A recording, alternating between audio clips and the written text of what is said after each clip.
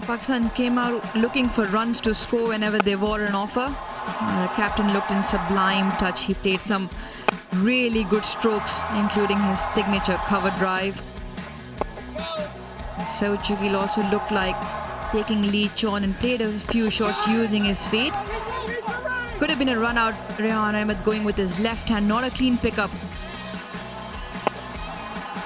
This was really good shot. Came down, stayed leg side off the ball, and Babar Azam continued his classy touch.